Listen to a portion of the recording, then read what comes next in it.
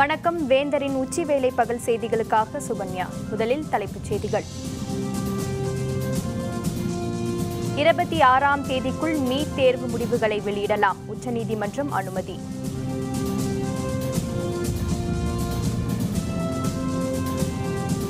இரு அணிகளும் இணைய ஆக்கப்பூர்வ நடவடிக்கை எடுக்கவில்லை. அதிமுக அம்மானி மீது ஓ பன்னீர்செல்வம் குற்றச்சாட்டு. தமிழக அரசை யாராலும் கலைக்க முடியாது, அதிமுக இரு அணிகள் இணையும் என ஜெயக்குமார் நம்பிக்கை.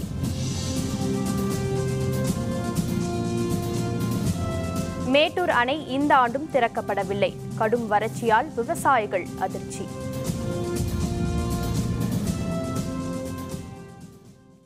மருத்துவ படிப்பில் சேருவதற்கான நீட் தேர்வு முடிவுகளை வெளியிடலாம் என உச்சநீதிமன்றம் அனுமதி அளித்துள்ளது. மருத்துவ படிப்பில் சேருவதற்கான நுழைவுத் தேர்வான நீட் தேர்வை மத்திய இடைநிலை கல்வி வாரியமான CBSE நடத்தியது. இந்த ஆண்டுக்கான தேர்வில் ஆங்கிலம், ஹிந்தி மற்றும் மற்ற மாநில மொழிகளில் வேறு வேறு கேள்வித்தாள்களை தயாரித்து இருந்ததாகவும், இதனால் இந்த தேர்வு முடிவுகளை வெளியிட தடை கோரி வழக்கு தொடரப்பட்டது. வழக்கை விசாரித்த சென்னை உயர்நீதிமன்ற மதுரை கிளை நீட் தேர்வு முடிவுகளை வெளியிட இடைக்கால தடை விதித்து இருந்தது. இதனை நீக்க வலியுறுத்தி நீட் தேர்வை நடத்திய CBSE உச்சநீதிமன்றத்தில் மேல்முறையீடு செய்தது. 1 லட்சத்துக்கும் அதிகமான மாணவர்கள் ஹிந்தி மொழியில் நீட் தேர்வு எழுதியதாகவும், 1 லட்சத்துக்கும் குறைவான மாணவர்கள் மாநில மொழிகளில் தேர்வு எழுதியதாகவும் கூறியிருந்தது. இந்த மனுவை விசாரித்த உச்சநீதிமன்றம் நீட் தேர்வு தொடர்பான வழக்குகளை மாநில உயர்நீதிமன்றங்கள் விசாரிக்க வேண்டாம் என்று உத்தரவிட்டது. மேலும் உயர்நீதிமன்ற மதுரை கிளை விதித்த இடைக்கால தடையை நீக்கிய உச்சநீதிமன்றம் நீட் தேர்வு முடிவுகளை ஜூன் 26ஆம் தேதிக்குள் வெளியிடலாம் என அனுமதி அளித்துள்ளது. இதனையடுத்து விரைவில் நீட் தேர்வு முடிவுகளை வெளியிட CBSE திட்டமிட்டுள்ளது. நீட் தேர்வு முடிவுகளை வெளியிட உச்சநீதிமன்றம் அனுமதி அளித்துள்ள நிலையில், தமிழகத்தில் 1 வாரத்துக்குள் மருத்துவக் கல்லூரிகளில் சேருவதற்கான விண்ணப்பங்கள் விநியோகிக்கப்பட உள்ளதாக தகவல் வெளியாகியிருக்கிறது. நீட் தேர்வு முடிவுகளை வெளியிட தடை நீக்கப்பட்டதால் தமிழக சுகாதாரத்துறை மருத்துவக் கல்லூரிகளில் இளநிலை படிப்புகளில் சேருவதற்கான விண்ணப்பங்களை விநியோகிக்க நடவடிக்கை மேற்கொண்டுள்ளது. அதிகபட்சமாக 10 நாட்களுக்குள் மருத்துவக் கல்லூரிகளில் விண்ணப்பங்களை விநியோகிக்கப்படும் என மருத்துவக் கல்லூரி இயக்குநர் எட்வின் ஜோ தெரிவித்துள்ளார்.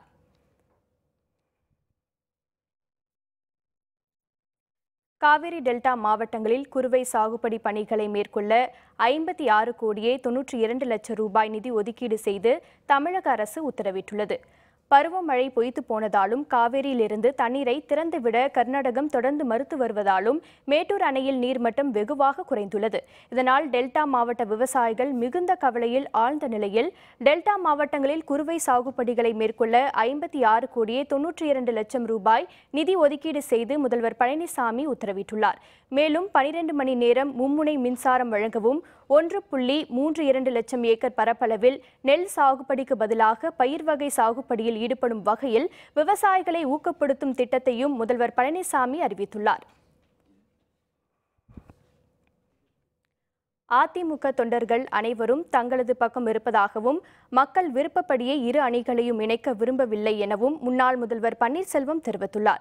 சென்னை கிரீன்வே சாலையில் உள்ள பன்னீர்செல்வம் இல்லத்தில் தஞ்சாவூரை சேர்ந்த அதிமுக தொண்டர்கள், நூற்றுக்கணக்கான தொண்டர்கள் அவரது அணியில் இணைந்தனர். அவர்களை வரவேற்க பன்னீர்செல்வம் அதிமுக இணைப்பு தொடர்பாக அமைக்கப்பட்ட குழு அடுத்த கட்ட முடிவுகள் குறித்து நிர்வாகிகளுடன் ஆலோசனை மேற்கொண்டனர். பின்னர் செய்தியாளர்களுடன் பேசிய அவர், தொண்டர்கள் முழுவதும் தங்கள் பக்கம் இருப்பதாக தெரிவித்தார். ஆக்கப்பூர்வமான நடவடிக்கை எடுக்காமல் நாடகமாடியதால் தான் இணைப்பு பேச்சுவார்த்தை நடத்த அமைக்கப்பட்ட குழுவை கலைத்ததாக குறிப்பிட்டார். முன்னாள் முதல்வர் ஜெயலலிதா வசித்த இல்லத்தை அரசுடைமை ஆக்க வேண்டும் என்பதே தங்களது விருப்பம் என்றும், இந்த விவகாரத்தில் நீதிமன்ற உத்தரவை நடைமுறைப்படுத்த வேண்டும் என்றும் கூறினார். செய்தியாளர்கள் தாக்கப்பட்டதற்கு தாங்கள் கடும் கண்டனம் தெரிவிப்பதாக பன்னீர்செல்வம் தெரிவித்தார். ஆக்கப்பூர்வமான எந்த ஒரு யோசனைகளும் நடவடிக்கைகளும் அவர்களிடமிருந்து நம்பிக்கை தகுந்த காரணங்களோடு அவர்கள் எங்களிடம் கருத்து பரிமாற்றம் செய்யவில்லை என்பதனை நாங்கள் கூர்ந்து கவனித்து ஆராய்ந்து தமிழக மக்களுக்கு உண்மை நிலையை விரிவாக்க வேண்டுமென்றும், ஒட்டுமொத்த தமிழகத்தில் இருக்கின்ற மக்களுடைய கருத்தாகவே அது இருக்கின்றது என்பதனை உணர்ந்த காரணத்தினால் நாங்கள் இந்த முடிவை அறிவித்தோம். எந்தவித நிர்பந்தம் இல்லை. அதிமுகவில் பிரிந்து சென்ற பன்னீர்செல்வம் அணியினர் இணைப்பு தொடர்பாக பேச்சுவார்த்தைக்கு வருவார்கள் என நிதியமைச்சர் ஜெயக்குமார் நம்பிக்கை தெரிவித்துள்ளார். சென்னை செனாய் நகரில் குழந்தை தொழிலாளர் முறை எதிர்ப்பு நாள் விழிப்புணர்வு கூட்டம் அம்மா அரங்கத்தில் நடைபெற்றது. நிதித்துறை மற்றும் மீன்வளத்துறை அமைச்சர் ஜெயக்குமார், ஊரக தொழில்துறை அமைச்சர் பெஞ்சமின், தொழிலாளர் நலத்துறை அமைச்சர் நிலோஃபர் கபில் ஆகியோர் முன்னிலை வகித்தனர். பின்னர் செய்தியாளர்களுடன் பேசிய தமிழக நிதித்துறை அமைச்சர் ஜெயக்குமார், இரு அணிகளும் நிச்சயம் இணையும் என்றும் தமிழக அரசை யாராலும் கவிழ்க்க முடியாது எனவும் கூறினார். இரு அணிகள் இணைந்து செயல்பட வேண்டும் என்பதே தனது விருப்பம் என்றும் தெரிவித்த அவர், அதிமுக பிளவுபடக்கூடாது என்றுதான் தாங்கள் கருதுவதாகவும், இந்த இயக்கத்தின் நலன் கருதி பன்னீர்செல்வம் தமது முடிவை மறுபரிசீலனை செய்ய வேண்டும் என்றும் ஜெயக்குமார் கேட்டுக்கொண்டார். இணைப்பு குறித்து நான் ஏற்கனவே சொல்லியபடி அந்த கதவுகள் மூடப்படவில்லை, அது திறந்தே இருக்கின்றது. எனவே தாராளமாக அவர்கள் இணைந்து அவர்கள் என்ன விரும்புகின்றார்களோ அதை பேசி அதை தீர்த்து கொள்ளலாம். எனவே தான் வாருங்கள் பேசுங்கள் என்று தான் சொல்லுகின்றோம். ஒவ்வொரு முறையும் வாருங்கள் பேசுங்கள், அதற்குரிய தீர்வை காணுங்கள், அம்மாவுடைய ஆட்சி தொடர்ந்து நடத்துவோம், இரட்டைலை மீட்போம், நம்முடைய கழகத்தை கட்டி காப்போம் என்ற அந்த உணர்வோடு தான் சொல்லிக் கொண்டிருக்கின்றோம். நிச்சயம் அதை மறுபரிசீலனை செய்து பேச்சுவார்த்தைக்கு வருவார்கள் என்ற அந்த நம்பிக்கை இருக்கின்றது. முன்னாள் முதல்வர் பன்னீர்செல்வம் தரப்பினர் பேச்சுவார்த்தை குழுவை கலைத்ததை அடுத்து இரட்டை இலை சின்னத்தை பெறுவது தொடர்பாக எடப்பாடி அணியினர் தேர்தல் ஆணையத்தில் 1.5 லட்சம் பிரமாண பத்திரத்தை தாக்கல் செய்ய உள்ளனர். தமிழக முதல்வரும் அதிமுக பொதுச் செயலருமான ஜெயலலிதா மறைவுக்கு பின் அதிமுக ஓபிஎஸ் தலைமையிலும் மற்றொரு தரப்பினர் எடப்பாடி தலைமையிலான குழு என இரு பிரிவாக உள்ளனர். மேலும் இந்திய தலைமை தேர்தல் ஆணையத்திடம் இரு தரப்பினரும் இரட்டை இலை சின்னத்தை பெறுவது, இரு அணியினரும் தேர்தல் ஆணையத்திடம் தொண்டர்களின் பிரமாண பத்திரத்தை தாக்கல் செய்தனர். இந்நிலையில் இரட்டை இலை சின்னத்தை பெறுவது தொடர்பாக எடப்பாடி தலைமையிலான அணியினர் தலைமை தேர்தல் ஆணையத்தில் அதிமுக தொண்டர்களின் 1.50 லட்சம் பிரமாண பத்திரங்களை தாக்கல் செய்ய உள்ளனர். 4வது முறையாக 4 லாரிகளில் இந்த ஆவணங்கள் கொண்டு செல்லப்படுகின்றன. மாநில சட்டத்துறை அமைச்சர் சி.வி. சண்முகம் இந்த பிரமாண பத்திரங்களை தாக்கல் செய்ய இருப்பதாக தகவல் வெளியாகியுள்ளது. தேர்தல் ஆணையத்தில் தீ விபத்து நேரிட்டதை அடுத்து தலைமை தேர்தல் ஆணையர் உள்ளிட்டோரை தீயணைப்புத் துறையினர் பாதுகாப்பாக வெளியேற்றினர். தில்லியில் தலைமை தேர்தல் ஆணைய முதல் மாடியில் இன்று காலை திடீரென தீப்பற்றியது. இதனையடுத்து தலைமை தேர்தல் ஆணையர் நசீம் சைதி உள்ளிட்ட அலுவலர்கள் அவசரமாக வெளியேற்றப்பட்டனர். தீயை கட்டுக்குள் கொண்டு வரும் பணியில் தீயணைப்பு வீரர்கள் முனைப்புடன் ஈடுபட்டுள்ளனர். மின்கசிவு காரணமாக தீ விபத்து ஏற்பட்டு இருக்கலாம் என முதற்கட்ட தகவல்கள் தெரிவிக்கின்றன.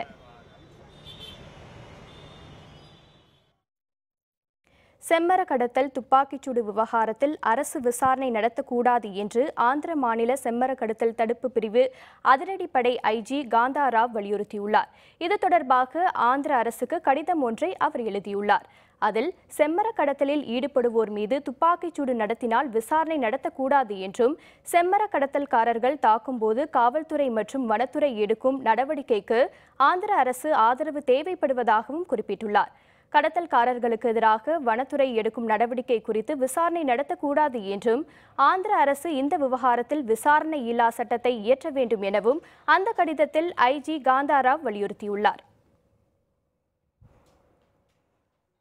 ஜூன் 12ஆம் தேதியான இன்று 6வது ஆண்டாக மேட்டூர் அணையிலிருந்து பாசனத்திற்காக காவேரியில் தண்ணீர் திறக்கப்படாததால் விவசாயிகள் அதிர்ச்சியடைந்துள்ளனர். மேட்டூர் அணையிலிருந்து சாகுபடிக்காக ஜூன் 12ஆம் தேதி தண்ணீர் திறந்துவிடப்படுவது வழக்கம். காவேரியில் போதிய நீர்வரத்து இல்லாததாலும் கர்நாடக அரசு தண்ணீர் தர மறுத்ததாலும் 6வது ஆண்டாக இன்றும் குறிப்பிட்ட நாளில் அணை திறக்கப்படவில்லை. இதனால் தஞ்சாவூர், திருவாரூர், நாகை உள்ளிட்ட டெல்டா மாவட்டங்களில் 6 லட்சம் ஏக்கர் பரப்பளவில் குறுவை சாகுபடி செய்ய முடியாத அவல நிலை ஏற்பட்டது. தமிழகத்தில் கடந்த 140 ஆண்டுகளில் இல்லாத வறட்சி தற்போது நிலவுவதாக கூறப்படும் நிலையில் கருகிய பயிர்களை கண்டு தற்கொலை செய்து கொண்ட விவசாயிகளின் எண்ணிக்கை நாளுக்கு நாள் அதிகரித்து வருகிறது. 400க்கும் மேற்பட்ட விவசாயிகள் மாரடைப்பு ஏற்பட்டும் தற்கொலை செய்து கொண்டும் உயிரிழந்தனர். இதனிடையே காவேரி பிரச்சினையில் மத்திய மாநில அரசுகள் விரைந்து நடவடிக்கை மேற்கொண்டு விவசாயிகளின் வாழ்வாதாரத்தை காப்பாற்ற வேண்டும் என கோரிக்கை எழுந்துள்ளது. ஜூன் 12ஆம் தேதி திறக்க வேண்டிய தண்ணீர் மேட்டூர்லேருந்து திறக்கவில்லை. அதுக்கான வாய்ப்பு மேட்டூர்லேயும் இல்லை. கர்நாடக அரசுலேருந்து மத்திய அரசு இதுவரைக்கும் வலியுறுத்தி தண்ணி வாங்கி கொடுக்குற முயற்சிகளும் எதுவுமே எடுக்கவில்லை. குறுவை இந்த வாட்டி தமிழ்நாட்டில் பண்ணுறது கடினமாக ஆகிட்டது. ஒருபோக சாகுபடிக்காவது மேட்டூருக்கு தண்ணீர் வர்றதுக்கு கர்நாடக அரசுலேருந்து மத்திய அரசும் நம்ம மாநில அரசும் இணைந்து செயல்பட்டு தண்ணி வாங்கி கொடுத்தாக்க இந்த ஒருபோக சாகுபடியாவது இந்த ஆண்டு நடைபெறும். இல்லைன்னாக்க இந்த ஆண்டும் வறட்சி தான் ஏற்படும். மேகதாதுவில் காவிரியின் குறுக்கே அணை கட்ட வேண்டும், விவசாயிகள் கடனை தள்ளுபடி செய்ய வேண்டும் என்பது உள்ளிட்ட பல்வேறு கோரிக்கைகளை வலியுறுத்தி கர்நாடகத்தில் இன்று முழு அடைப்பு போராட்டத்திற்கு அழைப்பு விடுக்கப்பட்டு இருந்தாலும் மக்களிடம் வரவேற்பு இல்லை. கர்நாடகத்தில் விவசாயிகள் கடனை முழுமையாக ரத்து செய்ய வேண்டும் என்பது உள்ளிட்ட பல்வேறு கோரிக்கைகளை வலியுறுத்தி இன்று முழு அடைப்பு போராட்டத்திற்கு அழைப்பு விடுக்கப்பட்டுள்ளது. இதில் வாட்டல் நாகராஜ் தலைமையிலான கன்னட அமைப்புகள் பங்கேற்கின்றனர். ஆம்புலன்ஸ் வாகனங்கள், மருந்து கடைகள், மருத்துவமனைகள், பால் விற்பனை மையங்கள் போன்றவை வழக்கம் போல் செயல்பட விலக்களிக்கப்பட்டுள்ளது. அசம்பாவித சம்பவங்கள் எதுவும் நடைபெறாமல் தடுக்க தேவையான பாதுகாப்பு ஏற்பாடுகள் செய்யப்பட்டுள்ளன. பெங்களூரு உள்ளிட்ட நகரங்களில் இந்த முழு அடைப்பு போராட்டத்துக்கு மக்களிடம் வரவேற்பு இல்லை. அங்கு வழக்கம் போல பேருந்துகள் இயக்கப்படுகின்றன. வட கர்நாடக பகுதிகளில் சில இடங்களில் முழு அடைப்பு போராட்டம் நடைபெறுகிறது. உச்சநீதிமன்ற தலைமை நீதிபதிகளால் நீதிமன்ற அவமதிப்பு வழக்கில் தண்டனை பெற்று தலைமறைவாக உள்ள நீதிபதி கர்ணன் இன்றுடன் ஓய்வு பெற்றார். இதனையடுத்து அவரை தேடும் பணியில் காவல்துறையினர் முனைப்பு காட்டி வருவதாக தெரியவந்துள்ளது. தமிழகத்தை சேர்ந்த நீதிபதி கர்ணன் கொல்கத்தா உயர்நீதிமன்ற நீதிபதியாக பதவி வகித்து வந்தார். சில மாதங்களுக்கு முன்னர் தமது சக நீதிபதிகள் மீது ஊழல் புகார் தெரிவித்திருந்தார். இதையொட்டி உச்சநீதிமன்றத்தின் தன்னார்வ விசாரணையில் இறுதியாக நீதிபதி கர்ணன் மீது பல குற்றச்சாட்டுகள் சுமத்தப்பட்டன. உச்சநீதிமன்ற நீதிபதிகளுக்கே தண்டனை விதித்த நீதிபதி கர்ணன் மீது அடுக்கணக்கான வழக்குகள் பதிவு செய்யப்பட்டு சிறை தண்டனை விதிக்கப்பட்டது. இதனையடுத்து நீதிபதி கர்ணன் தலைமறைவானார். சுமார் 1 மாத காலம் தலைமறைவாக வாழ்ந்து வரும் நீதிபதி கர்ணனின் பதவிக்காலம் இன்றோடு நிறைவு பெறுகிறது. இதனையடுத்து நீதிபதி கர்ணனை தேடும் பணி மீண்டும் முடக்கிவிடப்படும் என காவல்துறை உயர் அலுவலர்கள் தெரிவித்துள்ளதாக தகவல் வெளியாகியிருக்கிறது. சென்னை போயஸ் தோட்டத்தில் உள்ள ஜெயலலிதாவின் வீட்டுக்குள் அத்துமீறி நுழைந்ததாக செய்தியாளர்கள் மீது வழக்கு பதிவு செய்யப்பட்டுள்ளது.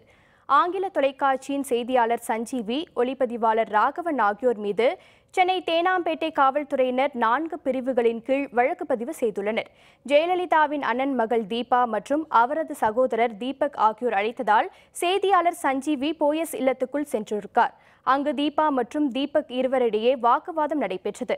அதனை அடுத்து செய்தியாளர்கள் படம் பிடித்துள்ளனர். அப்போது அங்கு இருந்த தனியார் பாதுகாவலர்கள் தாக்கியதில் சஞ்சீவி மற்றும் ராகவன் ஆகியோர் இருவரும் காயமடைந்தனர். சஞ்சீவி கொடுத்த புகாரின் பேரில் அடையாளம் தெரியாத நபர்கள் தாக்கியதாக காவல்துறையினர் 2 பிரிவுகளின் கீழ் வழக்கு பதிவு செய்துள்ளனர். வங்கக்கடலில் குறைந்த காற்றழுத்த தாழ்வு நிலை உருவாகியுள்ள நிலையில் பாம்பன், நாகை துறைமுகங்களில் 1ஆம் எண் புயல் எச்சரிக்கை கூண்டு ஏற்றப்பட்டுள்ளது. வங்கதேசம் அருகே வங்கக்கடலில் 108 கிலோமீட்டர் தொலைவில் தென்மேற்கு குறைந்த காற்றழுத்த தாழ்வு நிலை உருவாகியுள்ளது. இந்த காற்றழுத்த தாழ்வு நிலை வங்கதேசம் அருகே மேற்கு வங்காள பகுதியில் இன்று கரையை கடக்கும் என எதிர்பார்க்கப்படுகிறது. இதன் காரணமாக வங்கக்கடலில் காற்றின் வேகம் அதிகரித்துள்ளதால் திருவள்ளூர் மாவட்டம் எண்ணூர் துறைமுகத்தில் 1ஆம் எண் புயல் எச்சரிக்கை கூண்டு ஏற்றப்பட்டுள்ளது. இதேபோன்று பாம்பன், நாகப்பட்டினம், புதுச்சேரி மற்றும் காரைக்கால் துறைமுகங்களில் 1ஆம் எண் புயல் எச்சரிக்கை கூண்டு ஏற்றப்பட்டுள்ளது. மீனவர்கள் யாரும் கடலுக்குள் செல்ல வேண்டாம் எனவும் கேட்டுக் கொள்ளப்பட்டுள்ளது. புதுச்சேரியில் பள்ளிகள் திறப்பு, ஆர்வத்துடன் வந்த மாணவ மாணவிகள். விவரம் விளம்பர இடைவேளைக்கு பிறகு.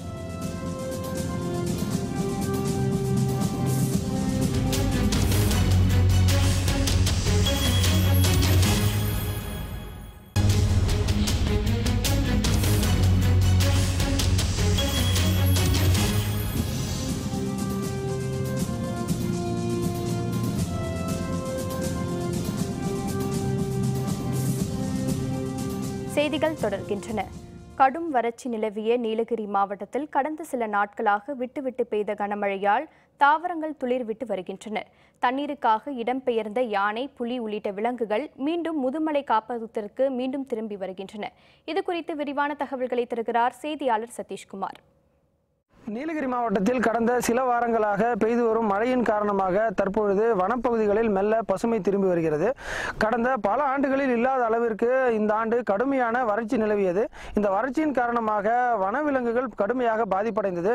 குறிப்பாக யானை, காட்டு மாடுகள் உள்ளிட்ட விலங்குகள் தொடர்ந்து வறட்சியின் பிடியில் சிக்கி இறப்பு எண்ணிக்கை அதிகரித்து வந்தது. மேலும் முதுமலை உள்ளிட்ட பகுதிகளிலும் வரலாறு காணாத வறட்சி நிலை வந்ததால் ஏராளமான தாவர உண்ணிகள் மற்றும் வனவிலங்குகள் தொடர்ந்து இடம்பெயர்ந்த வண்ணம் உள்ளன. இந்நிலையில் கடந்த சில வாரங்களாக முதுமலை பகுதிகளில் பெய்து வரக்கூடிய மழையின் காரணமாக தற்பொழுது வனப்பகுதிகள் மெல்ல பசுமைக்கு திரும்பியுள்ளது. மேலும் இந்த மழை தொடரும் பட்சத்தில் யானை, காட்டு மாடுகள், மான்கள் போன்ற விலங்கினங்களுக்கு தேவையான உணவு மற்றும் தண்ணீர் கிடைக்கும் என எதிர்பார்க்கப்படுகிறது. வேந்தர் செய்திகளுக்காக முதுமலை புலிகள் காப்பகத்திலிருந்து ரா சதீஷ்குமார். புதுச்சேரியில் கோடை விடுமுறைக்கு பின் இன்று பள்ளிகள் திறக்கப்பட்டதை அடுத்து மாணவ மாணவிகள் ஆர்வமுடன் பள்ளிக்கு சென்றனர். கோடை விடுமுறைக்கு பின் பள்ளிகளை இம்மாதம் 7ஆம் தேதி திறக்க புதுச்சேரி அரசு திட்டமிட்டு இருந்தது. ஆனால் கோடை வெயிலின் தாக்கம் அதிகமாக இருந்ததை அடுத்து பள்ளி விடுமுறையை மேலும் ஒரு வாரம் நீடித்து அம்மாநில அரசு உத்தரவிட்டது. இந்நிலையில் கோடை விடுமுறைக்கு பின் இன்று அரசு மற்றும் தனியார் பள்ளிகள் இன்று திறக்கப்பட்டன. முதலாக பள்ளிக்கு செல்லும் மாணவர்கள் தங்களது பெற்றோருடன் கோவிலுக்கு சென்று இறைவனை வழிபட்டு பள்ளிக்கு சென்றனர். பள்ளி விடுமுறை முடிந்த பிறகு மாணவ மாணவிகள் தங்களது வகுப்பு நண்பர்களை சந்தித்து வாழ்த்துக்களை தெரிவித்தனர். ஸ்கூல் சீக்கிரமாக ரீஓப்பன் ஆகும்னு சொன்னாங்க. பட் கொஞ்சம் டிலே ஆகிடுச்சு. 12 ஓப்பன் பண்ணுறாங்க. ஆனால் பரவாயில்ல, நாங்கள் எங்கள் ஸ்கூல் ஃப்ரெண்ட்ஸ் நாங்கள் பார்க்க ரொம்ப ஹாப்பியாக இருக்குது. நாங்கள் என்ஜாய் பண்ண போகிறோம். 12th லைஃப் இனிமேல் எப்படி வரும்னு தெரியாது. காலேஜ் போனாலும் வராது. இதுதான் லாஸ்ட் எங்கள் ஸ்கூல் லைஃப். ஜூன் 1ஆம் தேதி ஓப்பன் பண்ணுறதா இருந்தது. ஆனால் சம்மர் அது இன்க்ரீஸ் ஆனதுனால ஸ்கூல் லீவ் விட்டுட்டாங்க. அதுக்கப்புறம் ஜூன் 7ல் ஓப்பன் பண்ணுறதா இருந்து திருப்பியும் அது தள்ளி போயிடுச்சு. இதில் நான் ரொம்ப ஃபீல் பண்ணேன். ஃபஸ்ட் நாள் ரொம்ப ஹாப்பியாக இருக்குது. இந்த வருஷம் நல்லபடியாக அமையும் நான் ப்ரேயர் பண்ணிக்கிறேன். ராமநாதபுரம் மாவட்டம் ராமேஸ்வரம் மீன்பிடி துறைமுகத்தில் நிறுத்தி வைக்கப்பட்டுள்ள விசைப்படகுகளை தமிழக மீன்வளத்துறை அலுவலர்கள் ஆய்வு செய்தனர். தமிழக அரசின் உத்தரவின் பேரில் மீன்வளத்துறை அலுவலர்கள் 25 பேர் கொண்ட குழுவாக இந்த ஆய்வினை மேற்கொண்டனர். ராமேஸ்வரம் மீன்பிடி துறைமுகத்தில் நிறுத்தி வைக்கப்பட்டுள்ள சுமார் 800க்கும் அதிகமான விசைப்படகுகளில் ஆய்வுப் பணிகள் நடைபெற்றன. இந்த ஆய்வின் போது விசைப்படகுகளின் நீளம், அகலம், ஆவணங்கள், GPS கருவி, என்ஜின் செயல்பாடு ஆகியவை பற்றி சோதனை செய்யப்பட்டன. ராமேஸ்வரத்தில் 750க்கு மேற்பட்ட விசைப்படகு இருக்குது. இது எல்லா படகையுமே ஒரு டீம் வாரியாக போட்டு ஒரு 25 டீம் இன்னைக்கு செக் பண்ணிட்டு இருக்காங்க. படகுகளுடைய நீளம் எல்லாம் சரியா இருக்குதா, படகுகளில் ஒழுங்கா அந்த வர்ணம் பூசியிருக்காங்களா, அந்த இன்ஜின் எல்லாம் சரியா இருக்கான்னு எல்லாம் செக் பண்ணிக்கிட்டு இருக்காங்க. இது தமிழக அரசு மூலியமா பண்றாங்க. இது எங்களுக்கு வருஷம் இது நடக்கிறது தான். இது முடிஞ்சு நாங்கள் இந்த ஆய்வு பணியை காமிச்சதுக்கு அப்புறம் நாங்கள் 14ஆம் தேதிக்கு மேல நாங்கள் மீன் பிடிக்க போவோம். தருமபுரி மாவட்டம் பொம்மிடி அருகே லாரி மோதி பள்ளி மாணவர் இறந்ததை அடுத்து சக மாணவர்கள் திரண்டு சாலை மறியல் போராட்டத்தில் ஈடுபட்டனர். பொம்மிடி அடுத்த ஒட்டப்பட்டியை சேர்ந்த தமிழரசன் மல்லபுரத்தில் உள்ள அரசு ஆண்கள் மேல்நிலைப் பள்ளியில் 10ஆம் வகுப்பு படித்து வந்தார். இந்நிலையில் இன்று காலை சைக்கிளில் பள்ளிக்கு சென்ற மாணவர் தமிழரசன் எதிரே வந்த லாரி மோதி அந்த இடத்திலேயே பலியானார். இதனையடுத்து அந்த பகுதியில் விபத்துகளை தடுக்க வேகத்தடை ஏற்படுத்த வலியுறுத்தி சக மாணவர்களும் பொதுமக்களும் சாலை மறியல் போராட்டத்தில் ஈடுபட்டனர். இதனால் பாப்பிரெட்டிப்பட்டி தர்மபுரி சாலையில் போக்குவரத்து பாதிக்கப்பட்டது. தகவல் அறிந்து விரைந்த காவல்துறையினர் உரிய நடவடிக்கை எடுப்பதாக உறுதியளித்ததின் பேரில் போராட்டம் கைவிடப்பட்டது.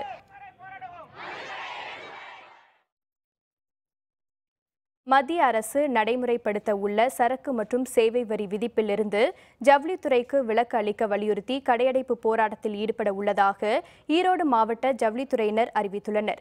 மத்திய அரசு வரும் ஜூலை மாதம் முதல் தேதியிலிருந்து நாடு முழுவதும் திருத்தி அமைக்கப்பட்ட சரக்கு மற்றும் சேவை வரி விதிப்பு முறையை நடைமுறைப்படுத்த உள்ளது. இதற்கு பல்வேறு துறையினர் எதிர்ப்பு தெரிவித்து வரும் நிலையில் இந்த வரி விதிப்பில் இருந்து ஜவுளித்துறைக்கு விலக்கு அளிக்க வேண்டும் என ஜவுளி உற்பத்தியாளர்கள் கேட்டுக் கொண்டுள்ளனர். இதனை வலியுறுத்தி ஈரோடு, குமாரபாளையம், சென்னிமலை, பள்ளிப்பாளையம் பகுதிகளை சேர்ந்த ஜவுளி உற்பத்தியாளர்கள் ஒருநாள் கடையடைப்பு போராட்டத்தில் ஈடுபட உள்ளதாக தெரிவித்துள்ளனர். இது தொடர்பாக செய்தியாளர்களுடன் பேசிய ஈரோடு நூல் ஜவுளி வணிகர்கள் சங்கத்தின் தலைவர் ரவிச்சந்திரன் வரும் 15ஆம் தேதி கடையடைப்பு போராட்டம் நடைபெறும் என தெரிவித்துள்ளார். இதுவரை வரி விதிக்கப்படாத ஜவுளி ரகங்களான விசைத்தறியில் உற்பத்தியாகும் காடா துணிகள், வேஷ்டிகள், சாரி ரகங்கள், அது மாதிரி பீஸ் கூட்ஸ் இவைகளுக்கெல்லாம் மீண்டும் ஜிஎஸ்டியில் வரி விலக்கு அளிக்க வேண்டும் என்று கோரியிருந்தோம். ஆனால் நேற்று அறிவிக்கப்பட்ட அறிவிப்புகளிலே எந்த விதமான மாற்றங்களும் அதில் அறிவிக்கப்படவில்லை. வருகின்ற 15ஆம் தேதி ஈரோடு நகரத்திலும் ஒரு நாள் அடையாள கடையடைப்பு செய்து மத்திய மாநில அரசுகளின் கவனத்தை ஈர்ப்பதாக இருக்கின்றோம். அருட்பிரகாச வள்ளலாரின் தாயார் சின்னம்மையார் நினைவு தர்மசாலை ஞான சபையின் 4ஆம் ஆண்டு விழாவில் திரளான மக்கள் பங்கேற்றனர். வள்ளலார் சிறுவயதில் வாழ்ந்த திருவள்ளூர் மாவட்டம் சின்னக்காவணம் கிராமத்தில் உள்ள அவரது தாயார் சின்னம்மையார் நினைவு தர்மசாலை ஞான சபையின் 4வது ஆண்டு விழா நடைபெற்றது. இதில் வள்ளலாரின் மெய்யன்பர்கள் சார்பில் அகவல் பிராயணம், கஞ்சி வார்த்தல் மற்றும் கொடி கட்டுதல் நிகழ்ச்சி நடைபெற்றது. மேலும் தர்மசாலைக்கு நிதியுதவி செய்தவர்களின் பெயர்கள் பலகைகள் திறக்கப்பட்டன. இதனைத் தொடர்ந்து பசி ஆற்றுவித்தல் நிகழ்ச்சி மற்றும் வள்ளலாரின் சமய சன்மார்க்க தொண்டு போதனைகள் தொடர்பாக மெய்யன்பர்கள் சிறப்புரையாற்றினர்.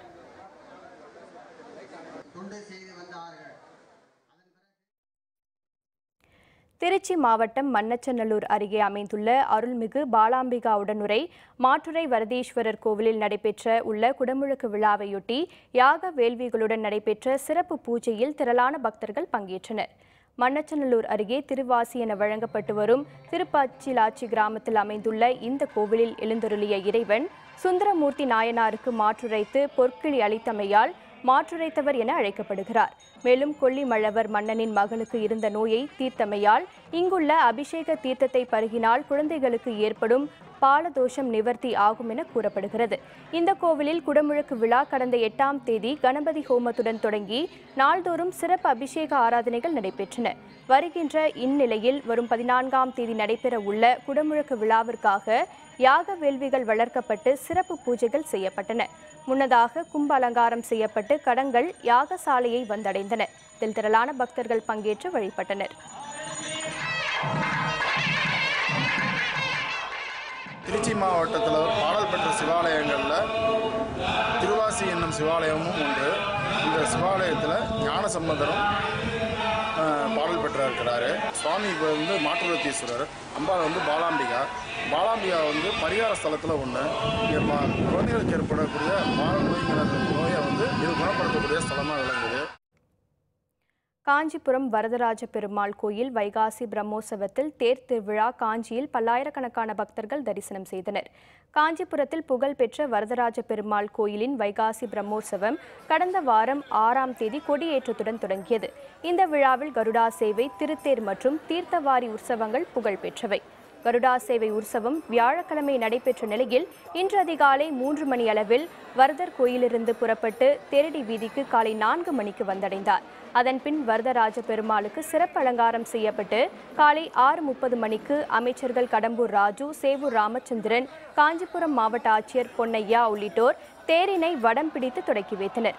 நகரின் முக்கிய வீதிகளில் வலம் வந்து வரதராஜ பெருமாள் பக்தர்களுக்கு அருள்பாலித்து வருகிறார். மாலை 3 மணி அளவில் தேரடி வீதிக்கு திரும்பிய பின் அங்குள்ள உற்சவ மண்டபத்தில் சிறப்பு திருமஞ்சனம் நடைபெறும். தேர் திருவிழாவில் பல்லாயிரக்கணக்கான பெருமாளை தரிசனம் செய்ய உள்ளனர்.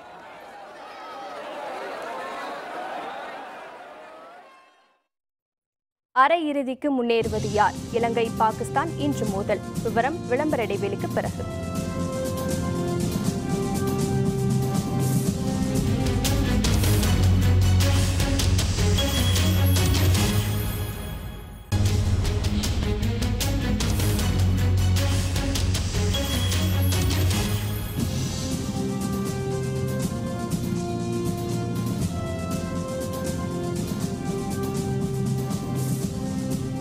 செய்திகள் தொடர்கின்றன. கனடாவில் நடைபெற்ற ஃபார்முலா 1 கார் பந்தயத்தில் பிரிட்டன் வீரர் லீவிஸ் ஹாமில்டன் முதலிடம் பிடித்தார். ஃபார்முலா 1 கார் பந்தயம் பல்வேறு நாடுகளில் பல சுற்றுகளாக நடத்தப்படுகிறது. இதன்படி கனடா நாட்டில் நடைபெற்ற கனடா கிராண்ட் பிரிக்ஸ் போட்டி மான்ட்ரியில் நகரில் நடைபெற்றது. இதில் உலகின் முன்னணி வீரர்கள் பங்கேற்றனர். இந்த போட்டியில் தொடக்கம் முதல் சிறப்பாக காரை இயக்கிய பிரிட்டன் வீரரும் மெர்சிடிஸ் அணியை சேர்ந்தவருமான லீவிஸ் ஹாமில்டன் முதலிடத்தை பிடித்தார். 2வது இடத்தை மெர்சிடிஸ் அணியை சேர்ந்த பின்லாந்து வீரர் வால்டரி பொட்டாஸ் பெற்றார். ரெட்புல் அணியை சேர்ந்த ஆஸ்திரேலிய வீரர் டேனியல் ரிக்கியார்டோ 3வது இடத்தை பிடித்தார். மேலும் இந்த வெற்றியின் மூலம் 6வது முறையாக கனடா கிராண்ட் பிரிக்ஸ் சுற்றில் வென்ற வீரர் என்ற பெருமையை லீவிஸ் ஹாமில்டன் பெற்றார்.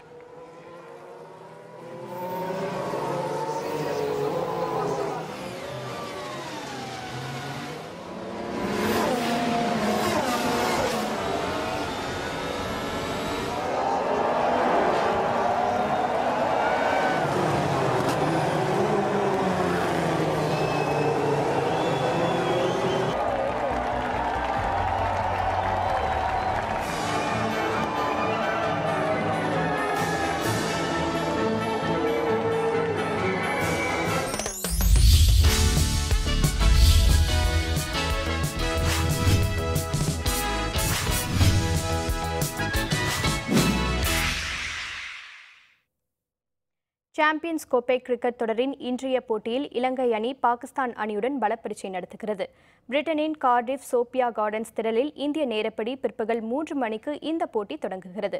இந்த தொடரின் கடைசி லீக் ஆட்டமான இதில் மேத்யூஸ் தலைமையிலான இலங்கை அணி சார்ஃப்ரஸ் அகமது தலைமையிலான பாகிஸ்தான் அணியை எதிர்கொள்கிறது. இந்த போட்டியில் வெற்றி பெறும் அணி அரையிறுதிப் போட்டிக்கு தகுதி பெறும் என்பதால் இரு அணிகளும் ஒன்றுக்கொன்று கடும் சவால் அளிக்கும் என எதிர்பார்க்கப்படுகிறது.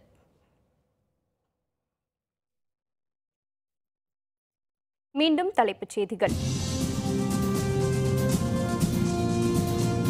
26ஆம் தேதிக்குள் நீட் தேர்வு முடிவுகளை வெளியிடலாம். உச்சநீதிமன்றம் அனுமதி.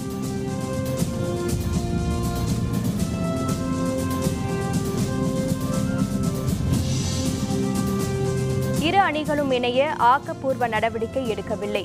அதிமுக அம்மா அணி மீது ஓ பன்னீர்செல்வம் குற்றச்சாட்டு.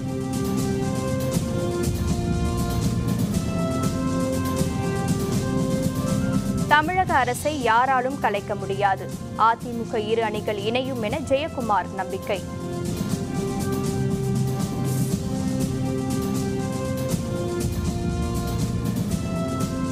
மேட்டூர் அணை இந்த ஆண்டும் திறக்கப்படவில்லை. கடும் வறட்சியால் விவசாயிகள் அதிர்ச்சி.